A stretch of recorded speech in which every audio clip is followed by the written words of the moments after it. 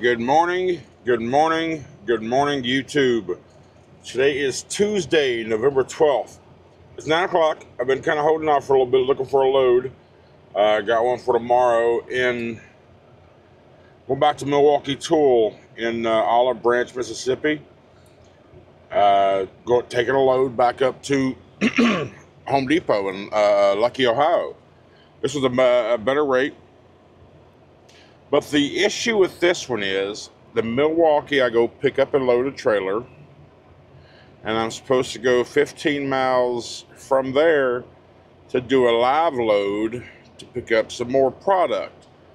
The issue that I got going on in my head right now is when you go to Milwaukee Tool, they have those piston seals, you know, those hard seals, the metal bar seals. They call them piston seals, and those things, they're not easy to come off. They will not let you,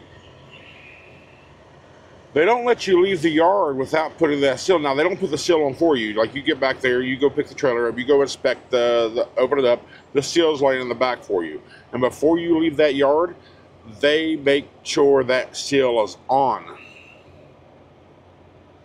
So I don't know if there's something specific about this particular order to where everybody's on the same page saying, hey, the driver's going to pick his trailer up, go a little, looks like a fan, it's called Hunter Fan Company, and go finish out the load, and then I put the seal on at the next stop, and plus the other seal probably.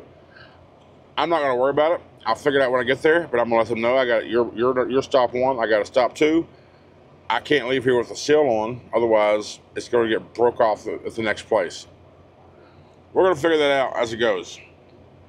But yeah, we're like 6 hours from away, so it's we should be there at 3:30, 4 o'clock to drop this load off at Sam's in Searcy, Arkansas, and then it's 120 miles from there to Olive Branch. So what I'll probably do is I'll go to the west of Memphis OC tonight and sleep. So that's probably what I'm going to do. I'll sleep there tonight, get a shower, so I wasn't able to get one here last night. And I can do another load of laundry. I can get a load of laundry out the way. And yeah, just hang out there for the night. And then get up in the morning and we'll go back to Ohio. So, but let me get moving. I'm going to walk inside here. I'm going to grab some breakfast. And yeah, get this show on the road.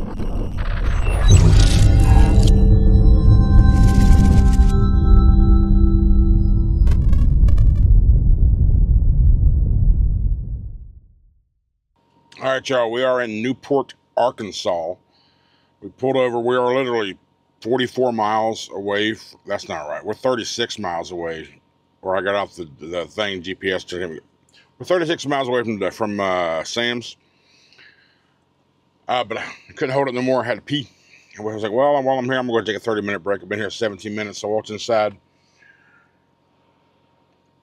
Used the restrooms, and I wound up grabbing a chicken sandwich. I got a chicken sandwich from Chester's, the Honey Stung fried chicken sandwich.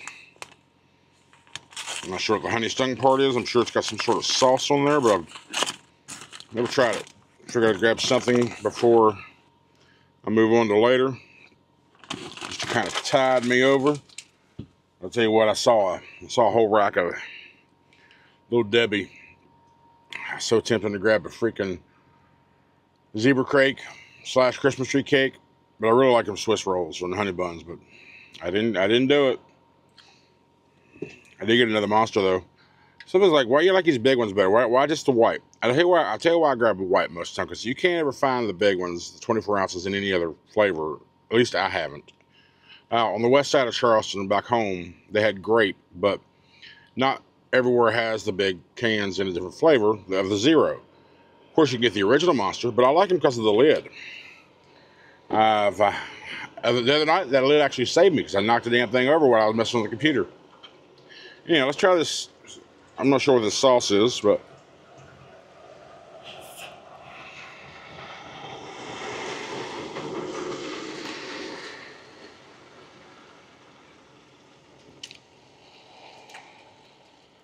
I guess more like a honey barbecue, but while stung. I don't know.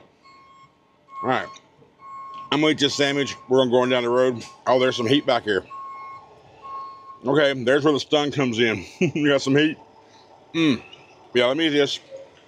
Right now it's 2:25. We'll be there in about 35 minutes, drop it off. There's a Love nearby. I'm going to go over to the Loves and then just contemplate what I'm going to do from there. So let's get on going.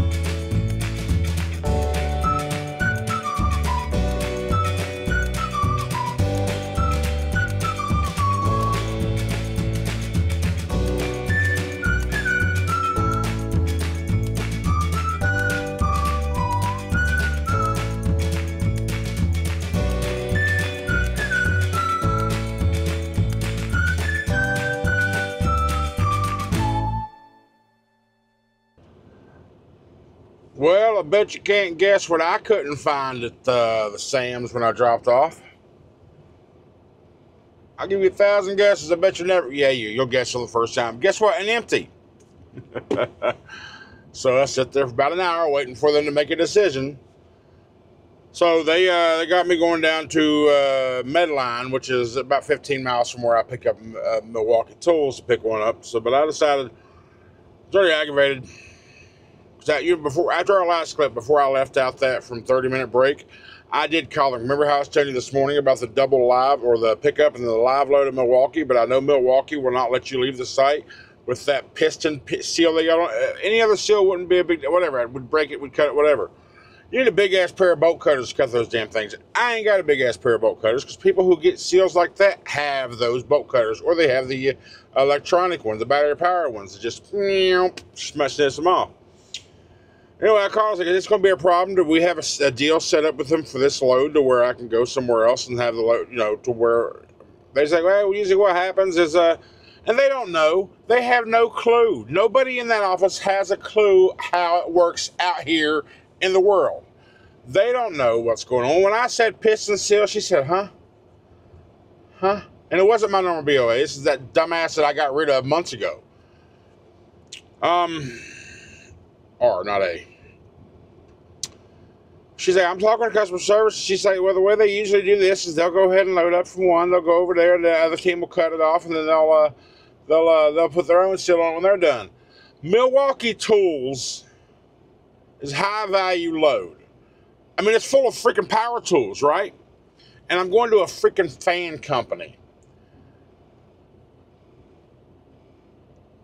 I mean, just the people loading the trailer with that extra crap having access to all. Well, I don't know why it's bugging me so much. It's not my shit. It's not my responsibility. I'm only responsible for getting from A to B to C in this case. Usually just A to B. I don't know, it's aggravating me. But I am at this Love's, 2 miles away from the Sam's where I dropped that load off. And I've never been to that location. I thought I might have been, but it didn't look familiar to me at all. Unless they put this chain link fence up, this big fence up since the last time I was there. It didn't really ring any visual bell for me. So, and this hat, I'm trying to wear it more so it can stretch out because it's a little tight on my head. It's not a flex fit. It's just an XL fitted. And I got a 7, like if I wear a fitted hat, it used to be 7 5/8 when I have my hair cut. When my hair's out, I mean, I got a head full of hair. So people say I got a bald spot back here. That ain't true. I got a head full of hair, and it's thick ass hair too. So, people got yelled at throughout my life for going bald or shaving it off. I said, "You got such shut up, Linda." Like, they're like, "You got such beautiful hair. Why you cut it all off?" People would love to have your head of hair. Yeah. Anyhow. Yeah, I'm not bald up here, but I'm trying to stretch his head out so it fits a little better. But this is that, that test purchase that I bought. But I'm gonna look for some other. I'm still looking for other options, and my merch that I purchased for myself is actually in Houston waiting on me. So I'll get down there in the next couple of weeks to test that stuff out. Beanies and the duffel bag and the sack pack and. I don't know what else I got. It's like $140 and all that shit, though. No, I don't get discount. I pay what you pay. Or unless there's a discount, a sale going on. That's what I pay. So, I don't know. I'm going to hang out here at the Love's. I'm at the Love's 2 miles away. This place does have a Hardee's and a Subway. I'm not hungry because it's only been a few hours since I had that chicken sandwich from that Jordan's place we stopped at there. It's only been, hell, I ain't been at, how long has it been? 2.5 hours, 3 hours almost. Yeah, that's all it's been. So I'm not hungry. But I'm going to go in here and look and see what type of laundry. Because I've learned there's a couple different scanners that some truck stops use. Because what's that one? It's called CS Pay app. You can pay through the app. Some places you have to put quarters in. And some places you can just use the app. If I can use the app, I might go ahead and do a load of laundry here. And then get a shower here, too. I love showers better than Pilot Flying J. Hell, I even like them better overall than the OCs. Because you get a couple OCs that got a really good high-pressure hot. Just like a truck stop. It's hit and miss. You never know. And I've never been to this one before, I don't think. So, anyway, I'm bobtail right now. So, I'll get up in the morning. I'm going to go, I don't know, I'm 96 miles away from Memphis. 100 miles away. Whatever. Let's see. Let's look at this thing. It tells me right here from the Sam's, 114 miles away to the Medtronic place I'm supposed to go grab an empty. And then from there, I'm 18 miles away from Milwaukee Tool over in Olive Branch. Then from there, I'm 15 miles away from Hunter Fanco in Valhalla, Mississippi. And then from there, 685 miles to Lucky, Ohio, the Home Depot. Looks like the appointment starts for this on Friday at midnight, or Friday morning at 001 a.m., which will be Saturday night, midnight, 12:01, or Thursday night, midnight. My plan is to drop this bitch off on Thursday. Because tomorrow's Wednesday, right? Yeah. Yeah, today's Tuesday the 12th. Tomorrow's Wednesday the 13th. Oh, no, Thursday's the 14th. Never mind. So, okay, I'm dropping it off Thursday, so I can go ahead and, I've been holding off. I got a load saved for Friday, and I hadn't booked it because I didn't think it would let me, because I thought this is actually scheduled for Friday, but it's scheduled for Thursday. So let me go in here really quick. It's a load going to an unknown error has occurred. Okay, log off. Let's log back in. Boom.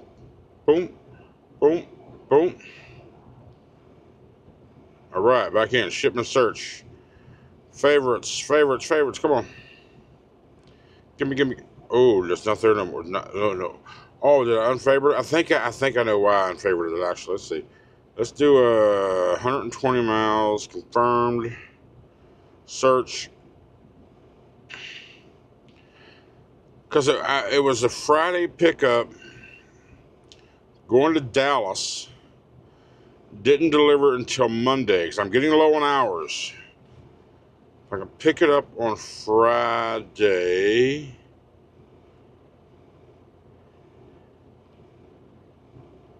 I could squeeze a reset in somewhere over the weekend and possibly get my freaking schedule to where I want it to be.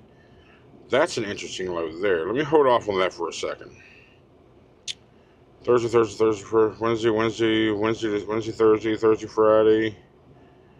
Thursday in Marysville. Thursday, Marysville, Pensacola. I'd like to have that one. It's $1.84 a mile, but one, it picks up at 9 a.m. on Thursday, which I won't be done by then, and then two, it doesn't deliver till Tuesday, the 19th at 10 a.m. So, no, thank you, ma'am. Something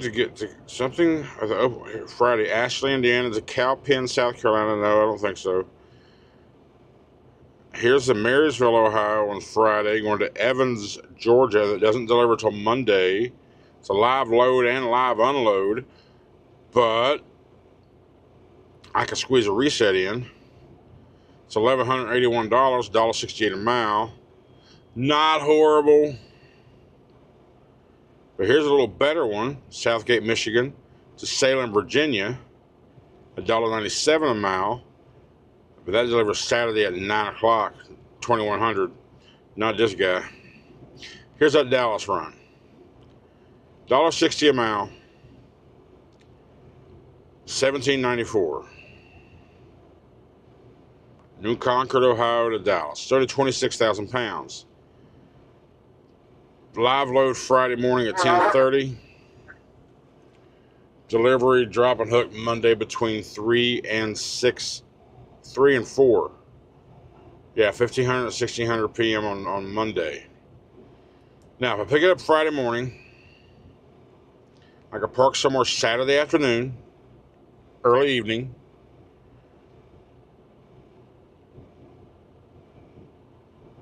Odds are it'll be in West Memphis, if I'm thinking. Now, maybe.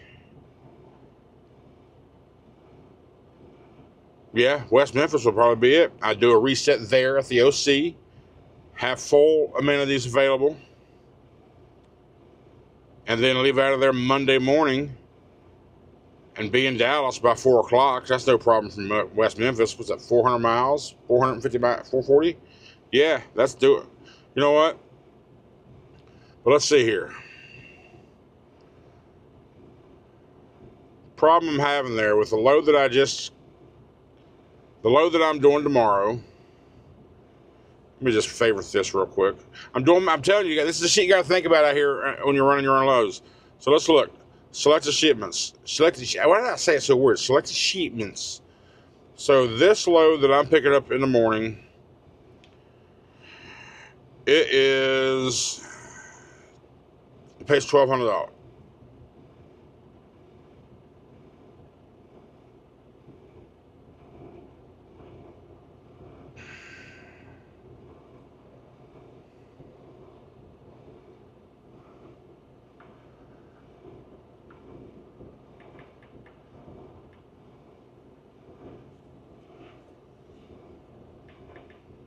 Okay, yeah, that's right. I was like, what? I was thinking 14. No. The 14 was the one I did not get because of the timing. All right, so that one pays $1,200, and the one that this Dallas load would pay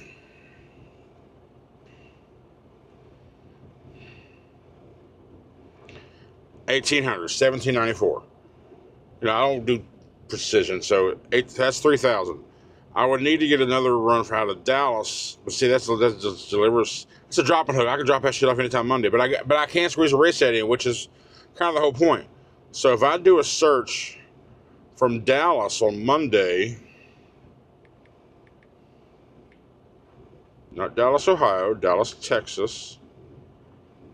Let's just keep it out there default. Let's go to Monday. If I get 1,000 or more, have something delivered by Tuesday afternoon for payroll. Give me a 4 and squeeze in a reset. So what is Monday? Today's 12, 13, 14, 15, 16, 18th, the 18th. Monday will be the 18th. I need something that extends to the 18th. I can deliver it on the 19th.